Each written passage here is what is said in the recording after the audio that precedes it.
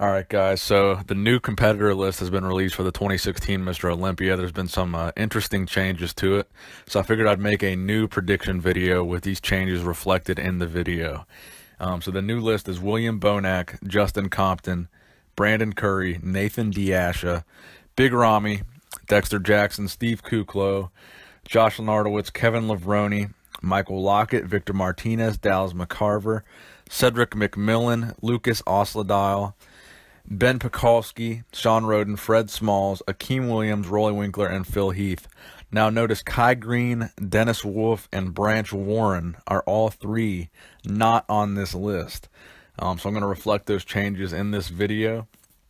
Also, Victor Martinez is on this list. He wasn't on that list at the time that I made my last video, so I did not think he was competing. So we're going to reflect those changes in this video here. So in first place again, I have Phil Heath. No surprise there. The reason being is the only person I really had pushing Phil Heath was Kai Green. I think him and Dexter, that first and second place spot last year, I think the second place with Dexter and Sean in third was more between Dexter and Sean fighting for third than it was Dexter and Phil fighting for first. I don't think Dexter was pushing Phil as much as he was really pushing Sean. So for that reason, I think Phil is kind of sitting pretty on top just like he was last year. So that brings me to second place. Again, we're going to have Dexter Jackson, same thing as last year. I think he's going to do enough again this year to edge out Sean Roden from what we've seen of Dexter Jackson's recent guest posings. He's looking absolutely amazing. We haven't seen much of Sean. We haven't really seen him post too many pictures or videos on social media really revealing his physique. So that I don't know really what that means, but we've seen a lot of Dexter, and Dexter is very confident.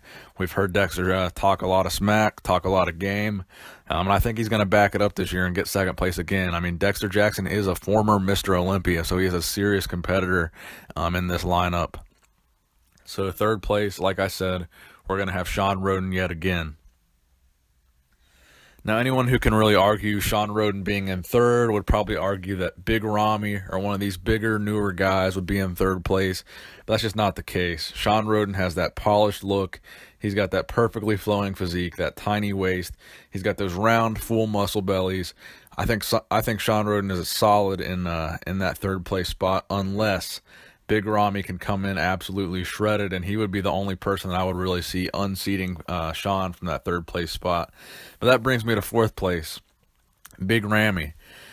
Now, from the pictures I've seen of Big Ramy so far, obviously he's massive. He's huge. He's got the size. He's playing the size game again this year.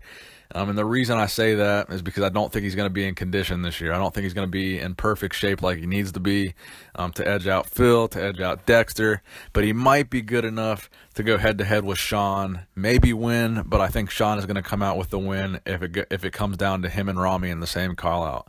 Now, obviously, Ramy's way bigger than Sean, but conditioning is what wins shows, and I don't think he's going to have that conditioning on par this year. Number 5, Cedric McMillan. This is another guy who has been quiet throughout the offseason.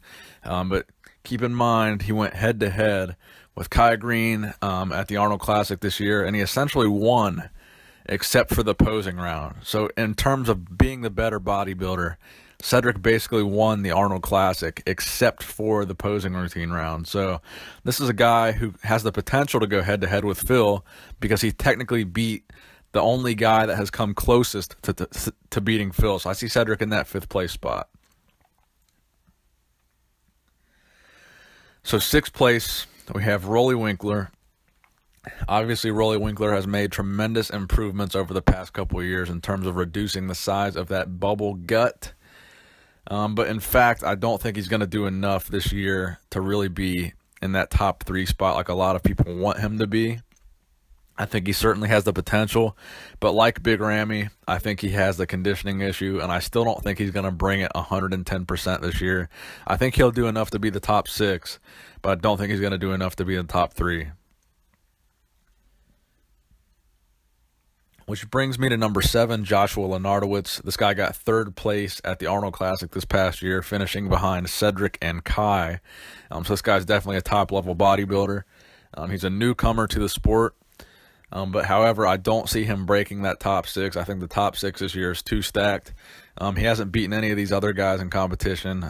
Like I said, Cedric was one of the last guys that he actually competed against, and Cedric beat him. So I have Cedric in 5th, Rolly in 6th, Josh in 7th. I see him edging out this guy that I've got in number 8th. We're going to get to that in a second. So 8th place, we have Justin Compton.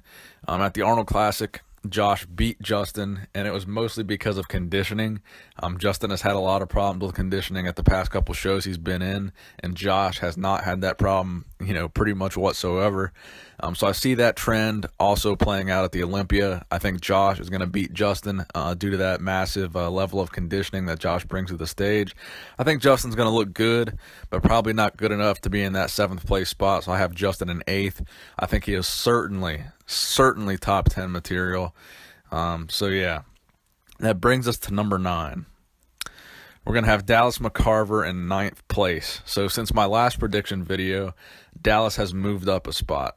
Originally, I had him in 10th, and I had Kevin Levrone in 9th in my last video, but I have changed that around after seeing some recent pictures of Kevin Levrone and some pictures of Dallas. So Dallas looks amazing this year. He's made tremendous improvements. I believe they said he's made 30 pounds of muscle gain over the past 12 months. And he definitely looks it. He definitely looks significantly bigger and significantly harder. So Dallas McCarver in 9th. That brings me to our 10th place finisher, Kevin Levrone. Now, Kevin, I originally had him in 9th place, like I said. But I had to change that prediction, man, after seeing the recent pictures of Kevin.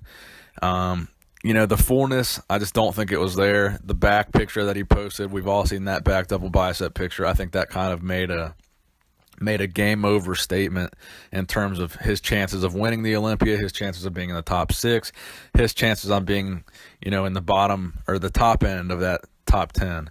So now I have him on the outside looking in and probably battling Victor Martinez for that 10th place spot. So I think 10th place is kind of a toss-up between Victor and Kevin. I think Victor will come in 11th if Kevin comes in 10th.